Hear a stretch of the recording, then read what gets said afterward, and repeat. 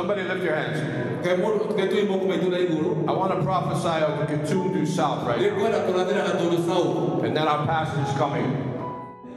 And Gatundu and Kenya and the whole world needs to become a better place to live for everybody because I was here. Somebody give the Lord a praise right now.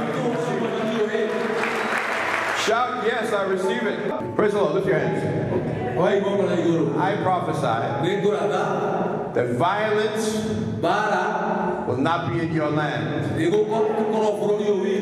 And I prophesy by the Spirit of the Lord, not Thomas, but Jehovah, speaking now. To him be all the glory.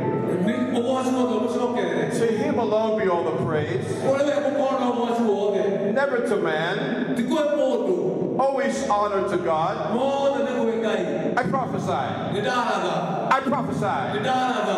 that law enforcement will be able to, there will be a miracle in law enforcement here. And people that are committing murders, people that are terrorizing people, they will be caught and they will be prosecuted, and that nonsense will be stopped. In Jesus' name, stand up on your feet and shout one time and give God some praise.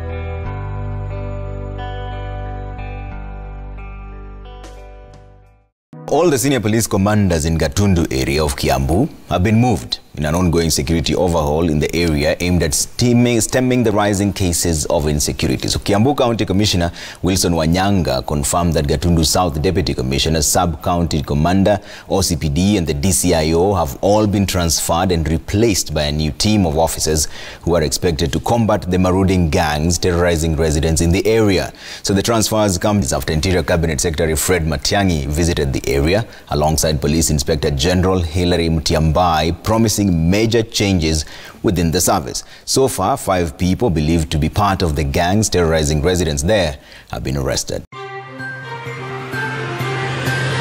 We are reorganizing our security and national government administration in Kiambu with immediate effect. We have reorganized our police deployment here to address some of the challenges that we have seen. We will do our work. I have come here to promise you, we will do our work. That's what we are paid to do. We will do our work. We are responsible public servants. We will do our work. And I've told all my colleagues in the security teams in this place, it is our job to be awake at night so that wananchi sleep. It is our job to remain awake at night and move around these villages and so on so that wananchi sleep. And whatever it is going to take, IG and myself and all our colleagues are going to pay special attention to what is happening around here.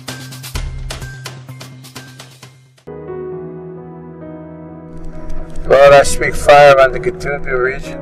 Thank you, Lord, for our visit there to the President's home. First home of the first President. Official residence of Uhuru Kenyatta now. From his dad, Jomo Kenyatta, the first president. Thank you, Lord, for something great happening in this region. No devil can stop progress for this land. We thank you, Lord, for progress, progression, development, and uplifting of the people. Something that's never happened before. Let it begin today, September 30th. September 29th, whatever it is, 2019, Sunday, begins a new season.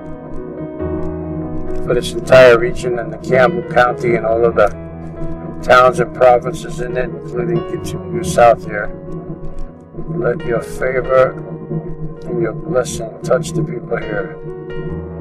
Thank you for a new day, a new beginning, and and every evil force be broken in Jesus' name, chained and bound and destroyed, that they can do nothing, and that people will have the testimony here in this land that I'm only blessed. I'm only blessed. There's no devil that can trouble me. There's no devil that can stop my progress. And I speak the fire of your prosperity that's going to come upon this land and upon the people.